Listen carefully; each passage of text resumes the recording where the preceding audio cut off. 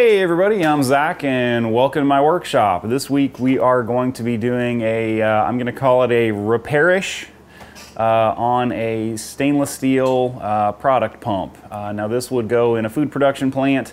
It's a centrifugal pump. It's going to move, you know, whatever liquid from one area to another. This is the backing plate. So you would have an electric motor that would sit back here. You've got an impeller that sits on this side of the pump seal here, and then you've got an impeller housing that sits out here. And then on the back side of this is a seal that mates up against the back side of this plate. And I'm gonna let you zoom in here and see. This has been repaired before, and it is obviously a very ugly repair. So what they ended up doing was buying a washer off McMaster car and then just stick welding it on there. So anytime you weld on one side of a fairly thin piece of plate like this that is machined, you can probably guess what's gonna happen here. It's gonna warp it. Now, especially with stainless steel, it will pull really, really bad. So like the stick weld they made on the back side of this, as that weld cools, it will pull this whole part and kind of curl it like a potato chip. So I've got a big machined plate here. This is a 4-inch thick piece of gray cast iron that's machined and polished. I'm gonna let you hear it here as I press on different sides of this. So basically it has warped that part into a convex, concave, whatever perspective you're looking at it from, shape. Anyway, new part is on order, new part is back ordered, so we're gonna try and make this thing work. All right, the welder we're gonna be using today is the Miller Dynasty 210. This happens to be the 210DX with a water cooler here. We're gonna go ahead and show you how to set that up. We're gonna use DC since it's stainless steel, which it's already set for. We're gonna go ahead and use high frequency start. We're gonna go ahead and have it on standard just with a foot pedal.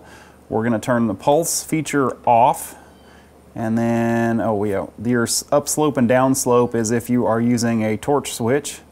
And we'll just leave the pre-flow at 0.4. I usually run 0.4, 0.5, something like that. For stainless steel, we'll leave that on automatic, which is kind of nice. It varies depending on the current you're using. And we're running 127 amps. All right, so I am not going to try and put a whole lot of heat into this part. Just going to try and wash this where it's a little more sanitary.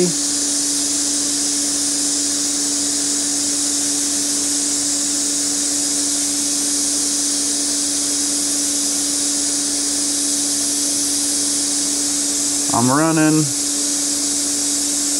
120 amps on the machine. I've got about a quarter of the pedal pushed down. I'm running a FUPA BBW cup, which is about a number 16 cup, mainly just so you guys have a little bit better view here. And we're running argon at about, I think, 40 CFH just to run this big cup. Oh my God, that stinks.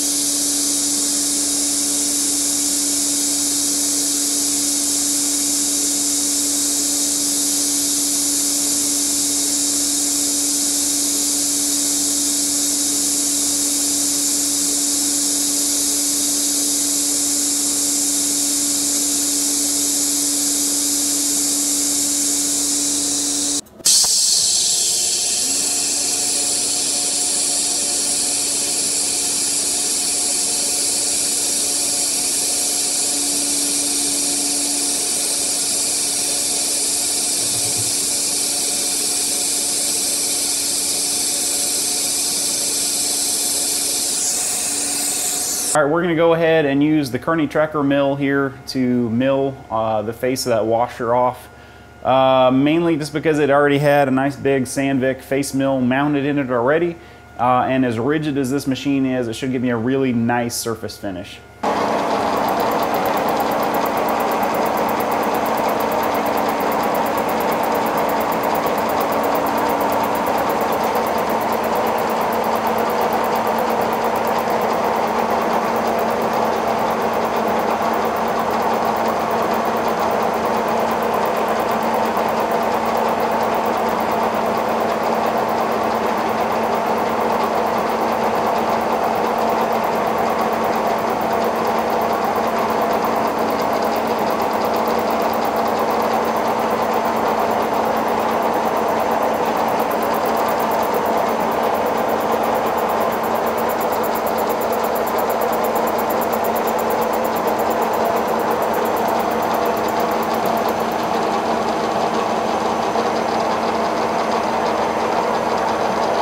All right, so as you can see there, we've got a gorgeous surface finish, but we still have a little bit of a chamfer left there, so I'm gonna go ahead and take another pass.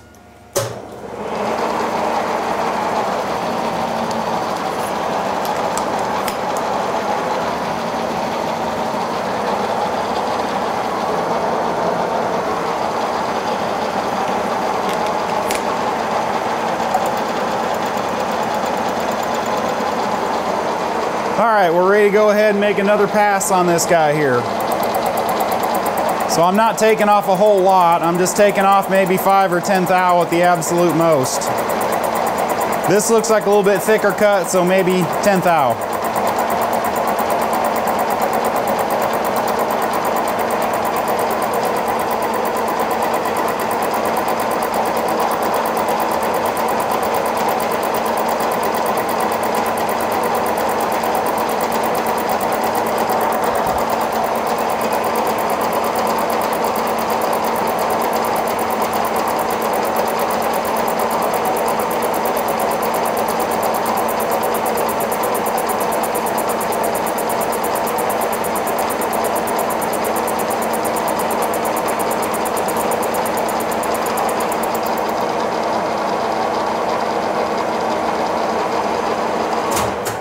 My one complaint about a big face mill like this is it makes one hell of a big mess. All those chips will be all over the shop floor. Oh yeah, that came out beautiful. All right, we're definitely polishing some poop here, but yeah, I'm pretty happy with that surface finish. I'm gonna go ahead, polish out this weld and the rest of this part, and we'll call it a day.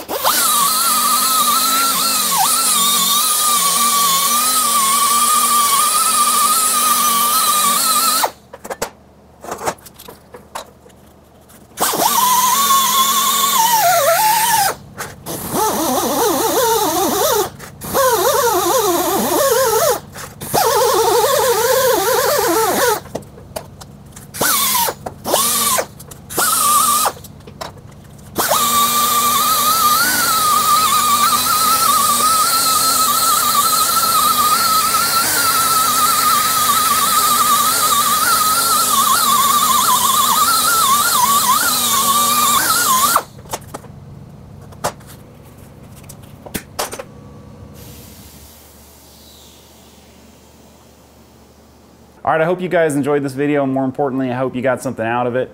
This was not really the best way to do this repair. However, you know, when presented with something like this, you got to make something work for the customer.